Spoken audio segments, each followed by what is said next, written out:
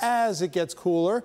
Air conditioners can take a break. We can sleep safely with the windows up, get a nice cross breeze going with temps in the 50s overnight, around 55 here in the metro zone, low 50s in our south zone, 51 to 54 degrees from Adrian to Tecumseh, also over in Monroe. Some temps will be in the 40s overnight, so quite chilly. Howell down to around 48 degrees in our west zone. In our north zone, same sort of deal, between 47 and 53 from Romeo down to 52 overnight. By the time you join us tomorrow morning on Local 4 News Today, parts of Lapeer County also in the upper 40s. 70 degrees right now. It's gotten milder with that peak of sunshine coming through over at Metro Airport. You can see that over downtown Detroit as well.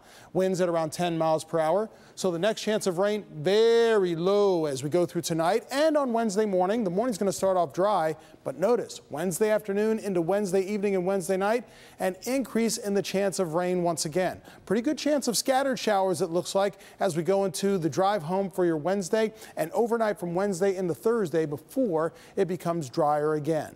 So keep those umbrellas at the ready as early as tomorrow afternoon. Currently, we're looking at 69 for our friends over in Holly, 67 in Lapeer. Some sun has broken out over in Howell, so it's 71 there, 70 over in Saline. And again, we'll see temperatures in the 60s this evening and then 50s overnight. Some 40s in parts of the area too. Here we are in Detroit. You can see on the computer models, we remain dry as we go through the night. A couple of sprinkles may fire up here toward Port Huron overnight and into tomorrow morning, but that's about it. Here's the next best chance of any organized shower activity from a separate system that moves in here late tomorrow afternoon and into the evening. As you can see, nothing as heavy as what we experienced within the last 24 hours, so that's some good news. But you always want to be careful when the roads even get a little bit wet. So overnight tonight, remaining dry. More clearing taking place, temps down to around 54, 55 here in town, a little bit lower in neighboring communities. Sunset is at 9:07.